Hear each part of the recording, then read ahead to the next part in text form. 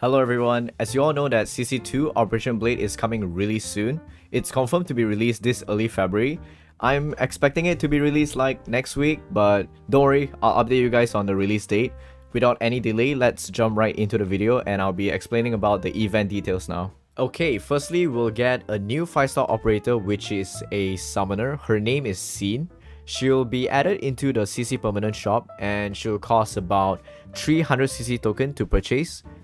This is actually pretty hype because I think she is the 4th summoner in the game currently. So we have Magellan, Deep Color, Myrrh, and then we'll have Scene. So that's pretty hype for a summoner player, I guess. Next, Myrrh skin will also be rerun in the CC permanent shop.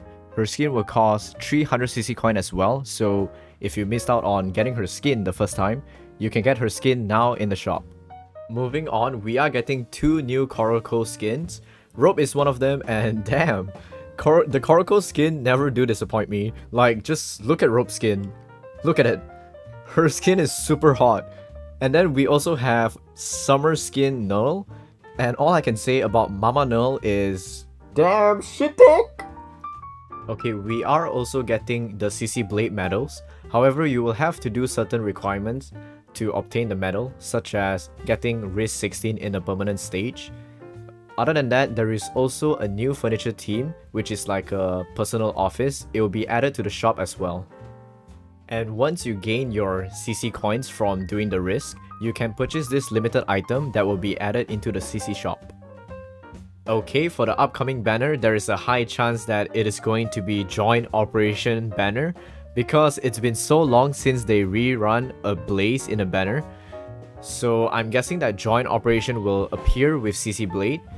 And in this banner, you are guaranteed to get either Blaze, Saria, Mostima or Heliger. So there is no chance for you to get an off banner when pulling a 6-star. Now, should you pull on this banner? Personally, I think you should if you don't have Blaze or Saria, because they are really good operators that will help you progress in the game easily. Alright guys, that is all for the video. I really hope that you find it helpful, and if you did, make sure to subscribe. It will definitely help the channel out. I'll see you guys on the next video. Take care and bye bye!